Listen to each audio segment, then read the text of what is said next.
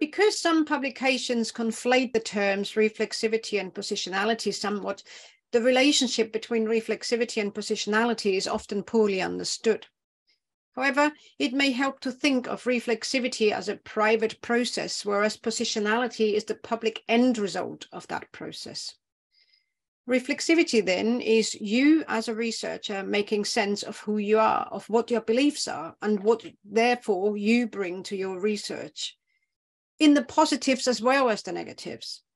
Yes, biases and assumptions play an important role here, but reflexivity is also about recognizing your strengths, such as your subject expertise, your professional skills and knowledge, and/or your lived experience.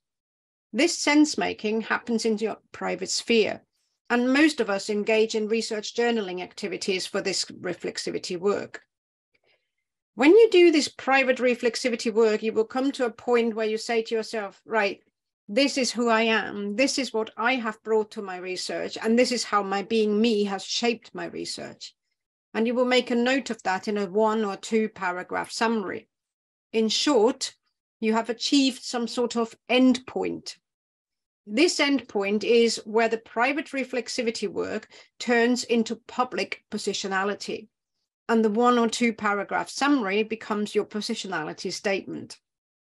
Now, naturally, as human beings, we consistently develop. We are impacted by our life experiences, by conversations we have or overhear, by the relationships we build in our personal and professional lives. So with that regular identity work at a personal and professional level, our assumptions and beliefs will also change. In addition, the ideas and perception we bring to one research project may not be exactly the same ones we bring to another research project.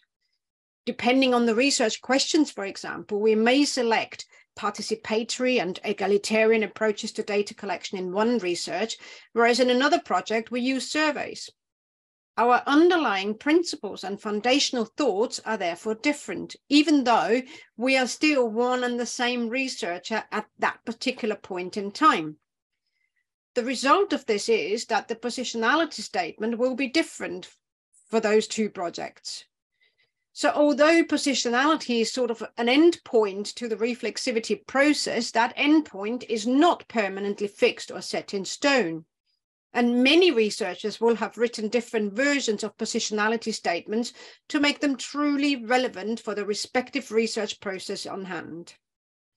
In effect, it is this malleability of positionality that adds to the confusion around reflexivity and positionality, and that leads to the conflation of the terms.